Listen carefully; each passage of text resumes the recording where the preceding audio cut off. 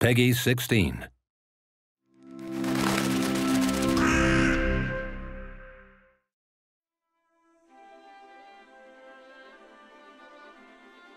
Just as I'd been a kid who grew up reading comics and then sat in his bedroom drawing his own comics, they were kids who'd grown up playing games and sat in their bedrooms creating games. Revolution games were a big influence, and obviously Charles Cecil is a big part of that. When I write stories and come up with locations and characters, if I'm not excited by them, I can't imagine why anybody else would be. What do you remember ultimately in a game? Do you remember when you've killed a certain number of enemies, or do you remember the storyline and moving through the whole story with those characters? It presents a breath of fresh air when you're looking throughout the games sector as a whole. It's something that's different and appeals to a different audience as well. Without your audience, you have nothing. We had a profound respect and gratitude for our audience. They talked about our project, and it was their project. It was all of our project. It was absolutely about a collaboration. It starts with the story. It becomes almost more important